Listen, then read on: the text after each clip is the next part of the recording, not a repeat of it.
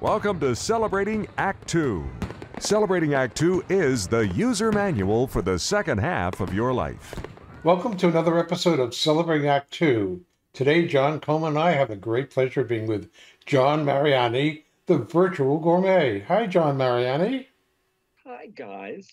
John, good to see you. Hey, the last couple of sessions, we've been talking about your trip to Ireland. It's been great. But I have a million questions, but mostly let's talk about the hotels in Ireland. You went to Dublin, and I think you said then Galway. You stayed most of the time in Dublin, if I'm not correct. Yeah. Is that right? How many hotels did you see, and tell us about them? Well, I've been to Ireland many times, so I stayed at many hotels, and so they are, if you're looking for top flight, 5-star, 4-star, 3-star hotels, anywhere in Europe, Ireland has some of the best.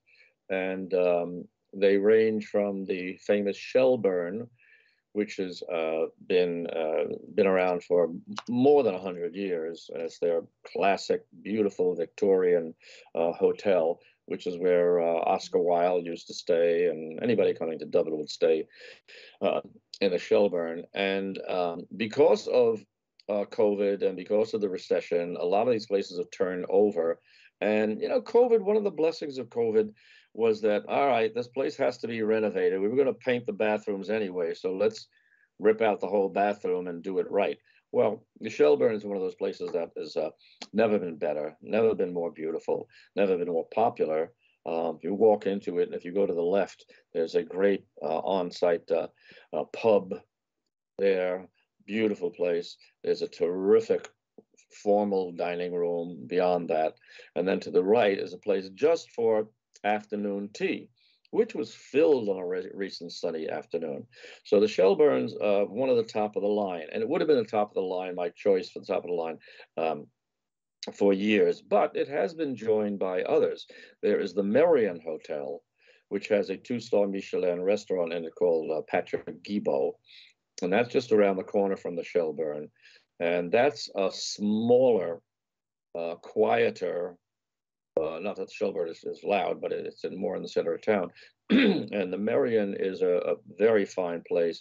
It was built kind of from scratch. It was gutted from another building so they could make the bedrooms larger and really, really nice bathrooms. So that's been around for a good 20 years and is still one of the stalwarts there. Bono and U2 bought a hotel called the Clarence about 20 years ago. And while they still own the building, they just sold that to another company. And they have renovated it. And there's a good restaurant in there also. And that's right smack on the Liffey River in a section of town which is popular with youth and a more youthful scene. The rooms to be a little cheaper than the Shelbourne or the Merrion. The Four Seasons opened just outside of town, a splendid kind of country resort hotel, which is now an intercontinental hotel, but that's splendid, and it's outside of town, just enough so, I don't mean 10 miles outside of town, I mean like 2 to 3, so it's nice and out of the way and very quiet, set on greenery and so forth. Now this time I stayed at a couple of places I'd not been, but one place that I like very, very much. It's a kind of a boutique hotel. It only has about 110 rooms or so, and it's right off Grafton Street, the main drag in Dublin, and it's called the Brooks Hotel. And one of the things about the Brooks, it's a pretty standard hotel. It's been around for a while, so its rooms are not huge, but they've been redone. The bathroom is not huge, but it's well lighted. Has all of the amenities.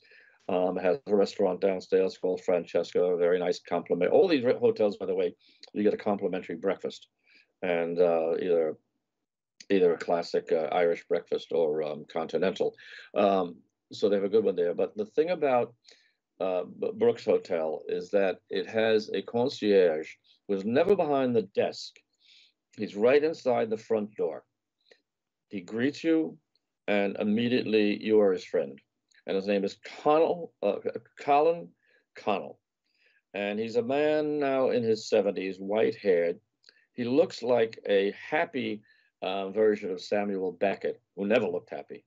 Samuel Beckett never looked happy. Samuel Beckett once repeated a friend of his says, "Sam, isn't this the most beautiful day?"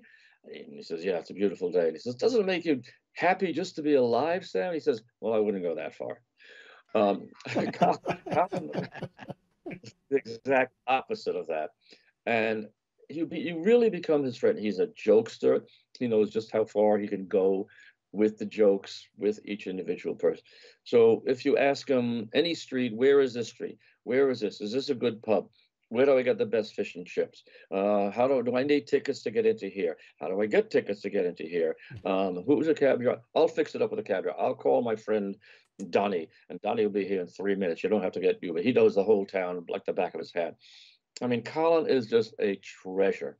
For him alone, I would book at the Brooks Hotel any chance I get. So that's a good place. I also stayed a bit upscale from that, the Westbury Hotel, which is in the Doyle Collection. Doyle Collection is Irish owned. They have one in Washington D.C., but it's a small collection. Very, very, very fine. And this is also off Grafton Street. And downstairs there's a brasserie. And then up this wonderful staircase, you come into this lounge called the Gallery with terrific art and pillars.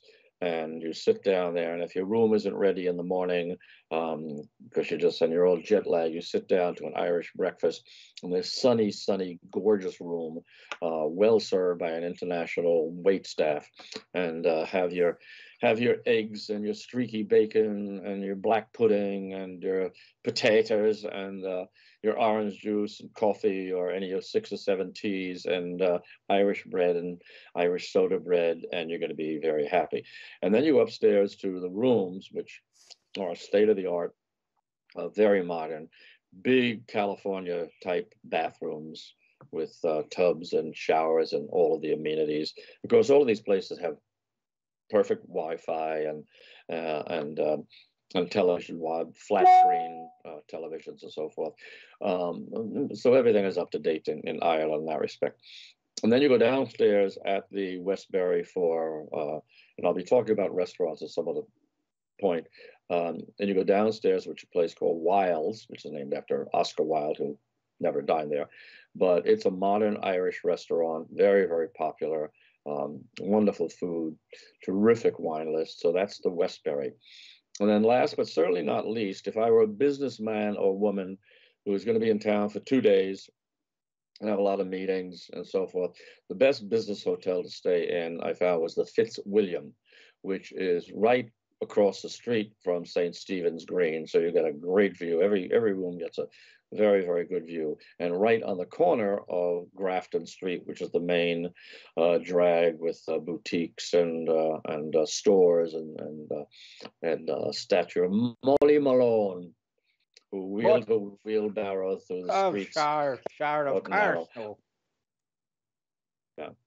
And also, the FitzWilliam Hotel has one of the recognized finest restaurants in the city of Dublin and in Ireland and the UK, called Grover's Alley. And I had the pleasure of dining there on just exquisite food, great wine list. So there's a whole slew of places my American friends should take under advisement. And then you could stay down the line. They've got Marriott's and they've got all the brands. They've got Holiday Inns and Hiltons and so forth. And there's a lot of activity across the Liffey River, which is the north side of the river, which was the most impoverished part of Dublin for a long time. Now it's being lined with new glass box buildings, a lot of banks, and down by what they call docklands.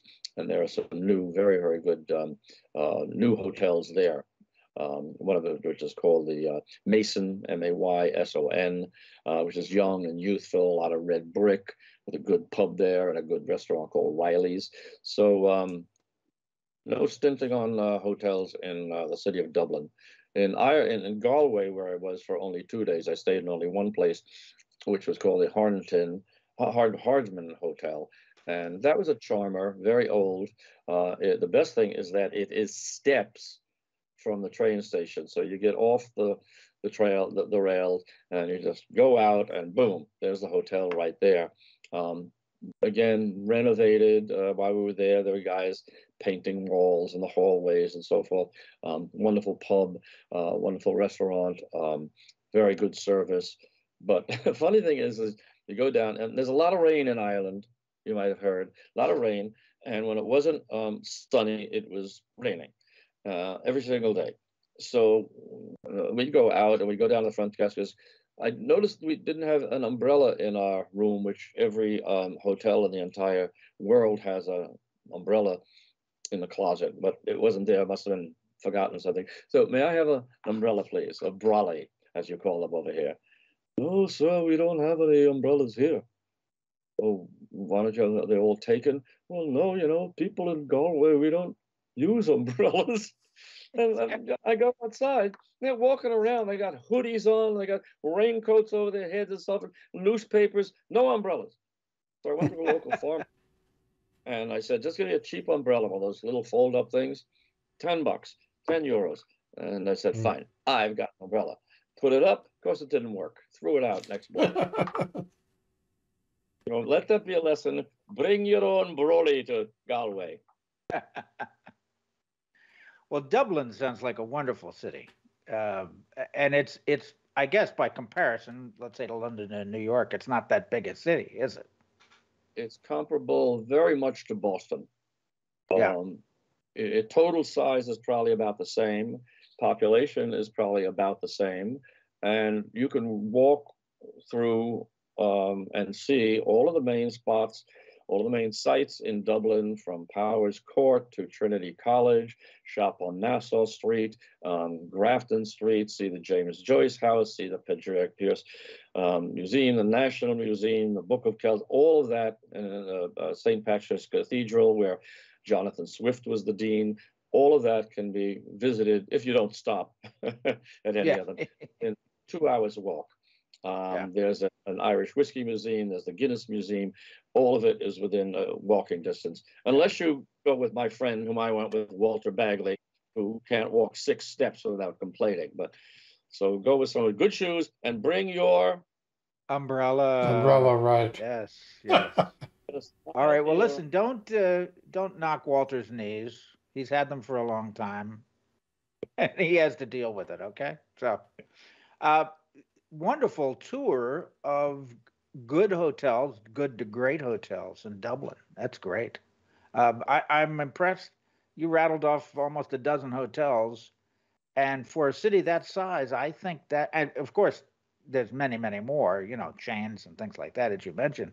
But for a city that size to have that many good hotels of the quality you're talking about, I think is unusual. Maybe it's just me. No matter where you travel in the world, no matter what we talk about during our conversations, I'm the lucky one because I'm always with 2 guys whose Irish eyes are always smiling.